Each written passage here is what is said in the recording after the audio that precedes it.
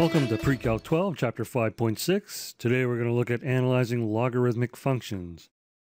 Recall the change of base is log b of x is equal to log a of x divided by log a of b. So if we're given a question, change log 88 to log base 2. And log base 2 is used in computing science quite frequently, so it's abbreviated LG. So if you see LG, it's implied that it's log base 2. Anyways, let's proceed with this. Log 2 of 88 is log 88 over log 2. Okay, so we use the base 10 here to do the conversion. So A, in this case, A equals 10, B equals 2. Now we're going to go back to do transformations again. So if we have y minus k is equal to c log a of d times x minus h, and we have the restrictions a is greater than 0, c and d cannot be 0. And this is of the simple function y is equal to log a of x. These coefficients are the same as the ones for exponential transformation. We have c as vertical scale and flip, d as horizontal scale and flip, h is horizontal shift as before, and k is vertical shift as before. And if we look at logarithm, what is the easiest point to transform? Well, that's log a of 1, and that's 0. So our point that we're transforming is 1, 0. And since we have the same transform as before, our original x and y gets transformed into x over d plus h and c times y plus k. So if you're going to use a table of values, you use this to do your transformation. Let's look at an example. Draw the image of y is equal to log 2 of x with the transform y equals 3 log 2 of 2 times x minus 1 minus 4. So we have 3, and that's a stretch. We have 2, that's a compress. H is 1, and that's to the right. And k is negative 4, that's down. Okay, so we have 1 right, negative 4 down, 2 as a compress, and 3 as a vertical stretch. So let's take some points. We have 1, 0.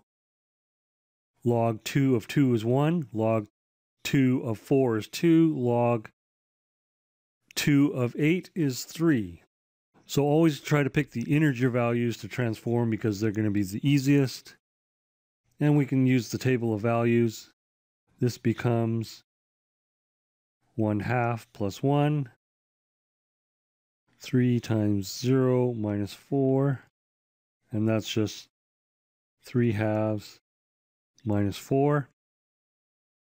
This one is 2 over 2 plus 1. 3 times 1 minus 4. That simplifies to 2 negative 1. This is 4 over 2 plus 1. 3 times 2 minus 4. And this simplifies to 3, 2. Finally, we have 8 over 2 plus 1. And 3 times 3 minus 4. And that simplifies to 5, 5. Okay, so 1, 0 goes to 3/2 negative 4. So 3/2 negative 4, it goes there. 2, 1 goes to 2, negative 1. So that simply goes down to there. 4, 2 goes to 3, 2. So that goes there. And 8, 3 goes to 5, 5. And that's up here. So our curve looks like this. Now, on the definitions, we have image and preimage. I want to tighten up those definitions a little bit. So the preimage is a subset of the domain that is used to generate an image. So if we say this purple line is the preimage, so it's not the whole domain, it's a subset of the domain. We call this the preimage. Then the image is the subset that matches that preimage. So the image is only on this interval.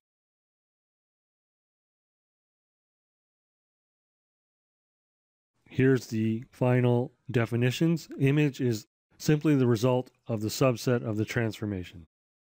And the preimage is the subset of the domain that is used to generate an image. Let's look at another example. A transformation image of the graph y is equal to f of x is represented by the equation y plus 3 equals negative 2 log 2 of negative 4 times x plus 2 in brackets. The point negative 4, negative 9 lies on the image of the graph. What is the corresponding point on the graph of y is equal to f of x?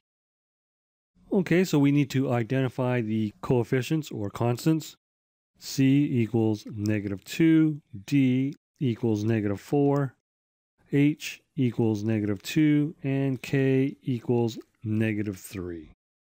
So you can recall that the preimage equals D times the image minus H. If you can't remember this, you can use the formula XP over D plus H equals XI, and then solve for XP. And this is a two-step algebra process. And the other one is YP equals YI minus K over C. And recall we derived that from CYP plus K equals YI. Again, that's a two-step algebra problem. So now we go ahead and plug in the values. XP equals negative 4. And the x value of the point is negative 4 minus negative 2. And as always, when you're substituting, use brackets. Otherwise, you will get a negative error. And the value is 8. YP, we have negative 9 minus negative 3 over negative 2. And that's negative 6 over negative 2. And that is 3. So we write the preimage of negative 4, negative 9 is 8, 3. So be careful. Make sure you know where your point is coming from, whether it's from the image or the preimage, so that you use the correct formula. Here's another example. Determine the logarithmic transformation function of the given preimage f and the image g using only scaling and flipping. Okay, so we have a and a prime. And you have to be careful here. Use only the variables that are given, otherwise there will be a linear system of more than two variables. And because we're told we're only using scaling and flipping, we should only be solving for C and D, not H and K. H and K in this case will be 0 because it's not factored into the question. So we have A equal to XA and YA, and we have A prime equal to XA prime and YA prime. And we have XA prime equal to XA over D. So we have negative 5 equals negative 2.5 over D. D equals negative 2.5 over negative 5. And that is a half. we have ya prime equal to cya. So negative 1 equals c times 1. So c equals negative 1. And our answer is g of x equals negative f of 1/2 x. Remember, this is cf of dx. So, when we use this technique, does it matter what kind of function that we are transforming? Does it matter whether it's exponential, logarithmic, polynomial, rational? And the answer is no. We can still use the same formulas. One last example. Determine the logarithmic transformation of the function given the preimage f and the image g. And we are given two sets of points, a and a prime, b and b prime. The clue here is we have a system of linear equations. We're going to have to solve for all four coefficients, c, d, h, and k.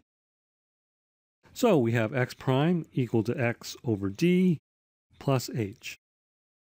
We'll substitute a in and a prime. So we have 6 equals 4 over d plus h. And for b and b prime, we have 8 equals 8 over d plus h. Doesn't matter which one we work with. We'll solve for h. So h here is 8 minus 8 over d. We substitute this in over here. So we have 6 equals 4 over d plus 8 minus 8 over d. We move the 8 over to the other side, so we have negative 2 equals, and now we have a common denominator here, so we just add. That's minus 4 over d, so d equals 2. We substitute this back into the other equation. H equals 8 minus 8 over 2, because d equals 2. So we have 8 minus 4, and this is equal to 4. Let's work with y's. We have y prime equals cy plus k. With a and a prime, we have negative 3 equals c times 2 plus k. And for the b and b prime, we have negative 6 equals c times 3 plus k. Let's solve for k over here. We have k equals negative 6 minus 3c. We substitute it into here. We have negative 3 equals 2c minus 6 minus 3c. We move the negative 6 over to this side. We got 3 equals negative c. Therefore, c equals negative 3. We substitute back this way. We get k equals negative 6 minus 3 times negative 3. Therefore, k equals negative 6 plus 9. And we have k is equal to 3. So we solve all four coefficients. Therefore, g of x equals negative 3 f of 2 times x minus 4 plus 3. Remember, the general form is c times f of d times x minus h plus k. And that completes this lesson.